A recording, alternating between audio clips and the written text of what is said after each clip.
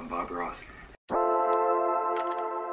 Hi, welcome back to my channel. My name is Coralie and today I'm going to be attempting to do a Bob Ross painting tutorial.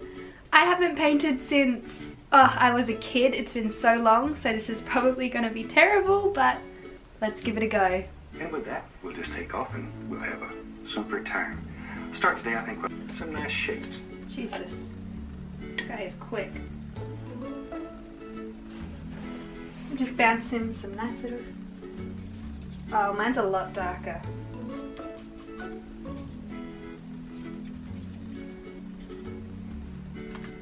Make little round circle patterns here. Just sort of wind it up, blend it together.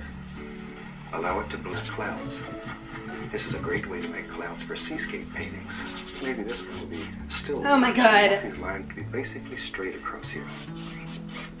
Because as you know, still water is always flat. Always flat. Oh my God. There, that light area here, it'll remain in there. I didn't leave a white area. Okay, now take off the excess. And just beat the devil out of it. This is where you take out all your frustrations and hostilities and... Oh yes, yes, queen. Fan brush. This is a really bad, cheap. Pinkish glow into our What? What did you do? Don't want much. Just enough. Just enough. A little bit more. There, well. Just It is pink. Oh, it's don't much. Don't much. Okay, let's go up here.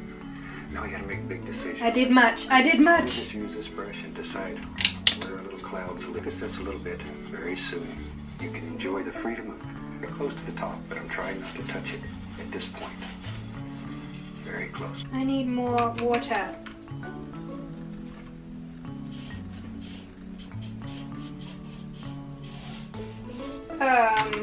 What? Black. A little bit of blue.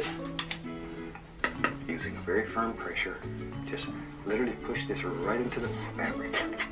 How are you doing that? I don't want a lot of mountains today. That's about all we need. Ah! With a 2-inch brush, you want to grab it of words and stuff when you're painting. It'll help your hand go much more gentle. Will it? Shoot, maybe this one right here. I don't know. How are you this good? And make a decision. Maybe it just sort of wraps this old mountain up. We'll take 2-inch brush and just blend it together. This is a super way of making has a good time all day. Now that My mountain doesn't look like it's having a good time all day. I don't have a green paint. I have every color but green. And I'm painting scenery. That is stupid of me. Wow, I'm not good at this. How does his look so good? and just tap the base of it. And you can tap quite firmly. You can probably hear how hard I'm hitting the canvas here. And then very lightly, just lift it upward a little. You don't want just a flat old painting. If you go at an angle like this, it won't look right. See, even there, it doesn't look right. We don't make mistakes here. We just have happy accidents. But you learn to use anything. We don't have mistakes here. We just have happy accidents. My whole painting's a happy accident. Friends are so important. This is why. Look at my brush. All right. It's a bad brush. We'll just use this big brush. Ready to have some fun? If No, you've painted with me before, you know. I don't have a big brush. Big trees. Needs to live here. There. Let's just push in some nice. And let it go. Darker, darker, darker as you work down toward the base of the tree, though. Darker, darker.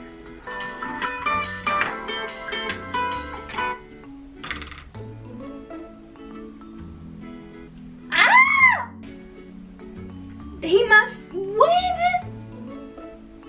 None of my paints did what his paints did. A beautiful painting that even a beginner can do with ease. Why you keep lying? Okay, so here's my finished painting. Look at it from a distance only because up close she is a mess. What is this? Holy guacamole, she is not doing well.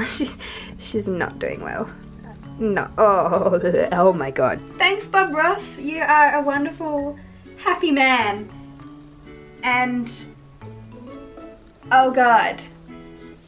I wish I could paint like you because I clearly cannot. But yeah, that is my attempt at following a Bob Ross painting tutorial. Thank you so much for watching. I hope you enjoyed today's video. I put out new videos every week. Subscribe and hit that notification bell if you'd like to see more. And I'll see you next time. Bye. She leaves a fern in the middle of every dark room. She fills her nose up a little right on the bathroom.